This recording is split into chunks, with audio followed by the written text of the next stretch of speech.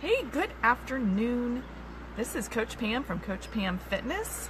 I am trying to figure out how to get this look better. Anyway, I hope you can hear me. I'm outside. I'm going to try and talk a little louder. Lots of people are cutting their grass because it is a glorious day here on the East Coast of Maryland.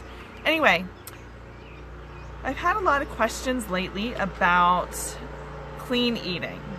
What is it? And if it's another diet, forget about it. I am not doing it because I've tried all the diets. There's someone cutting the grass right next to me. Anyway, clean eating, let me just preface, is not a diet. It's a lifestyle.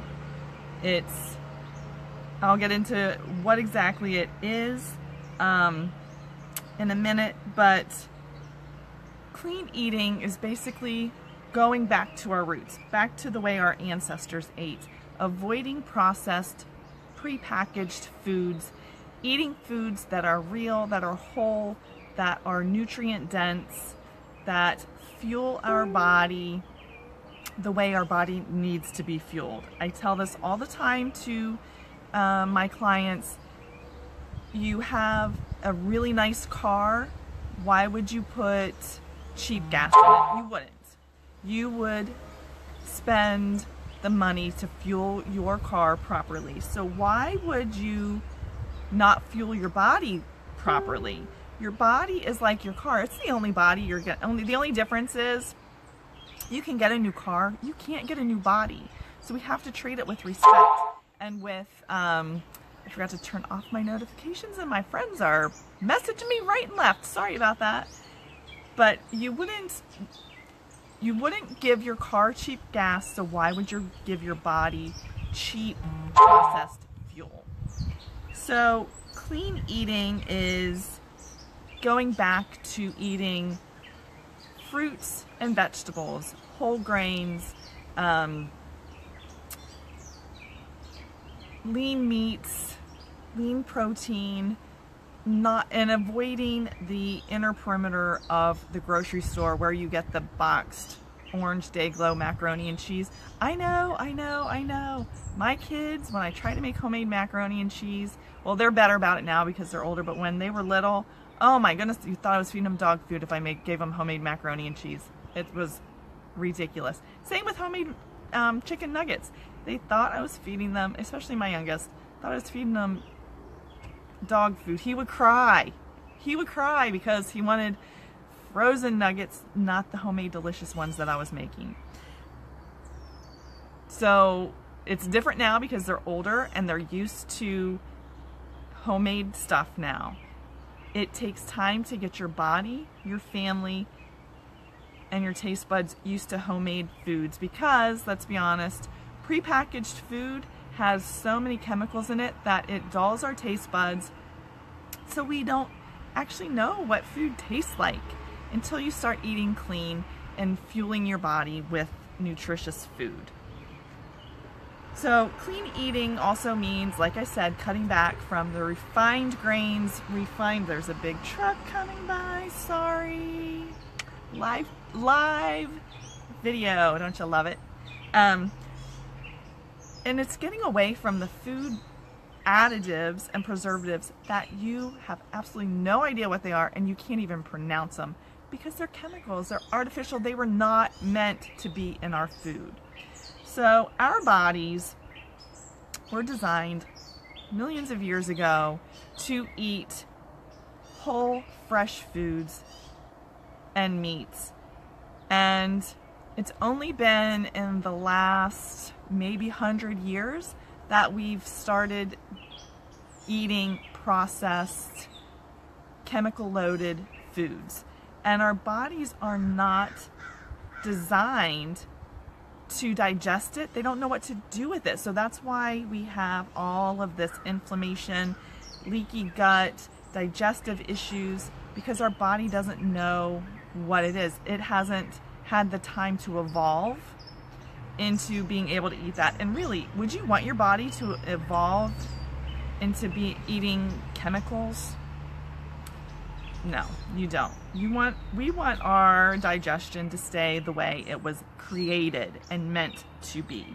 So clean eating, got off topic a little bit, sorry about that. Clean eating is a way of fueling our body with whole, natural, delicious food. So what does that mean? Number one, first and foremost, it's not a diet. Trust me, I have tried them all. I look like I don't have any hair because it's so sunny out. Anyway, sorry, sidetracked. Shiny objects. Anyway, it's a lifestyle. You need to look at this as a lifestyle change, not a diet. Diet is a four-letter word that we don't like. You need to stop being obsessive about and stop throwing everything out that you love, because you can and should have treats. Because if you limit, you need to get the words limit and restrict out of your diet also, because moderation can be part of a clean eating plan, a clean eating lifestyle. So what you want to do first is take control of your life. You should never feel hungry or deprived on anything you do. And if you fall off your clean eating lifestyle, yeah, you get back on. You brush yourself off, you wipe the slate clean, and you move on. So what you need to do first, doesn't matter if you're cutting carbs, if you're eating a ton of carbs, if you are on the high-fat, low-carb meal plan, if you are paleo or intermittent fasting, you need to load up on fresh produce. Shop the perimeter and buy what is in season.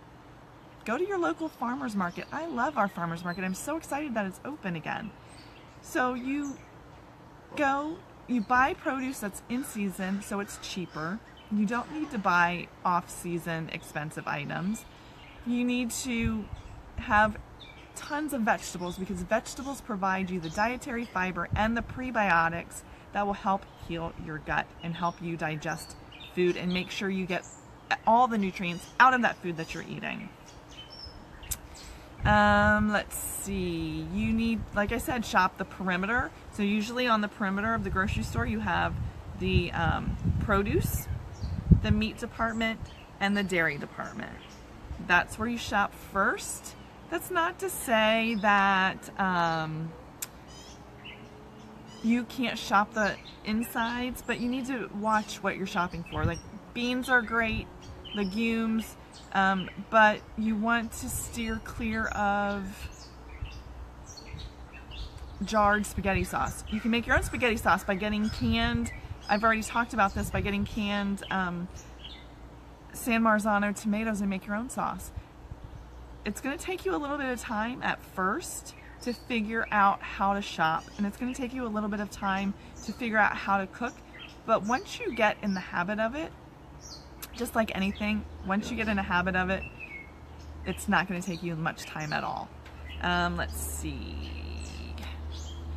Also, if you're in Maryland, we don't have this, but I know like in Ohio and stuff, the perimeter also has the alcohol aisle, and in Maryland you can't buy alcohol in a grocery store. But so I'm not talking about shopping that perimeter. However, wine is good for you. I will just say that. You can have a glass of wine every now and then. You need to eliminate, for a clean eating lifestyle, eliminate added sugars. So that means, again, reading the labels to find out if there's added sugar. We don't need added sugar. You don't need added sugar in spaghetti sauce. You don't need added sugar in, I don't know, everything has added sugar. You don't need the added sugar. You need to declare war on sugar. Sugar is the enemy. It creates a chemical reaction in your brain, just like crack, just like, sorry, I hit the table with my knee, that hurt.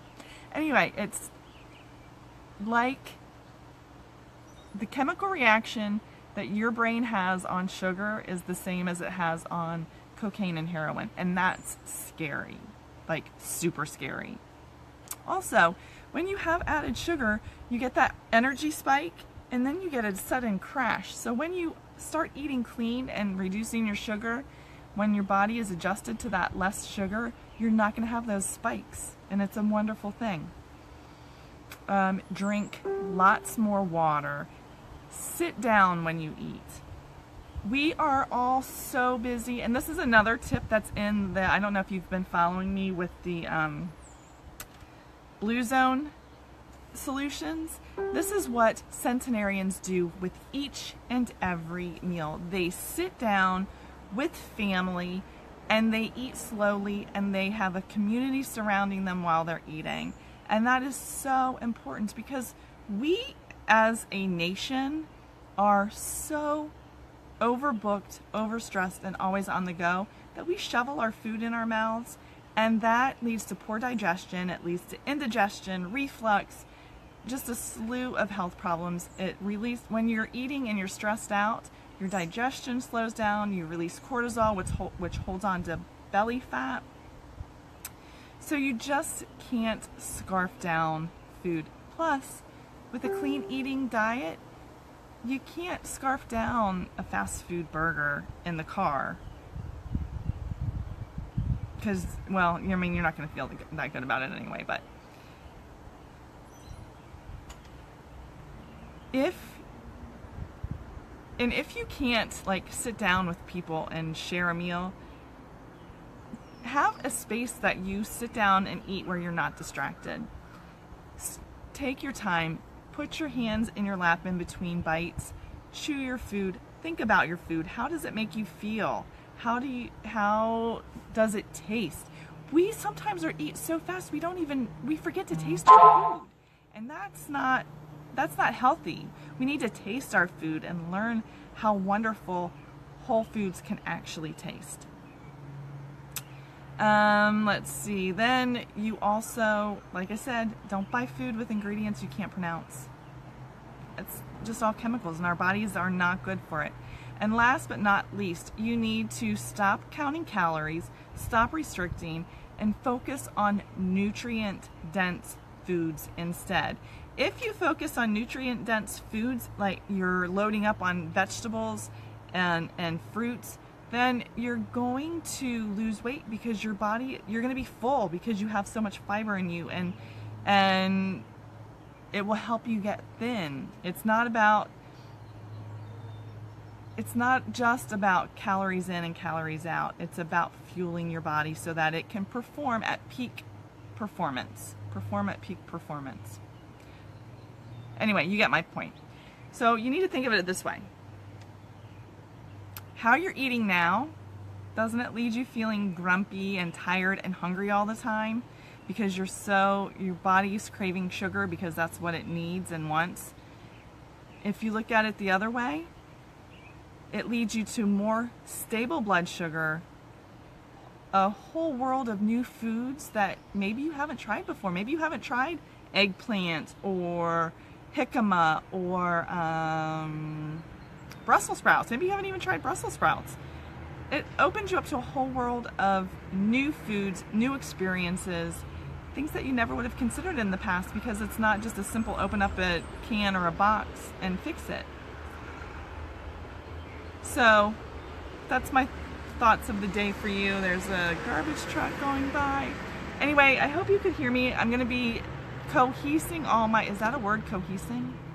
I'm going to be putting all my thoughts into my blog about how you can properly fuel your body, what exactly clean eating is, and the steps and rules on how to live with clean eating, make them a lifestyle, and not feel deprived. So anyway, one day my lives will get better and more cohesive and more thought-provoking and less random and helter-skelter. One day. But that's just how I am. I am a hot mess, and you know what? That's who I am. Anyway, thanks for watching. Look out for my blog later on today. Tomorrow I'm going to be in between my son's 5th grade promotion and getting them out, my kids out the door to their grandparents. I'm going to be